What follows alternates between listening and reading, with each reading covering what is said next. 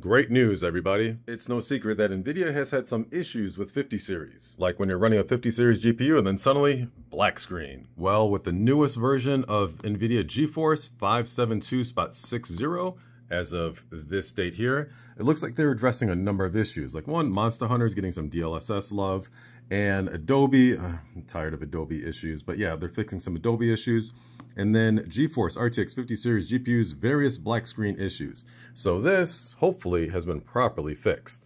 I'm going to be doing some testing, so well, I haven't had any of those issues, so my testing won't mean anything actually for that. But this is a nice reminder to make sure you keep all of your drivers updated and maybe consider updating your BIOS as well, because the recent BIOS updates, especially for AMD, have been kind of nice. And for those that don't know how to do it, just load up your Nvidia app, go to the drivers section and click on download. It's going to download it and then it's going to prompt you to install. And that's it. I do have to test my V-Ray stuff again because unexpected low performance on CUDA V-Path tests for Blackwell GPUs has been fixed. So I have some V-Ray benchmarks I'm going to rerun now. When you're installing, typically I just do express installation, hit continue, and just let it do its thing. It's not as necessary to reboot anymore, but reboot your PC after you do this.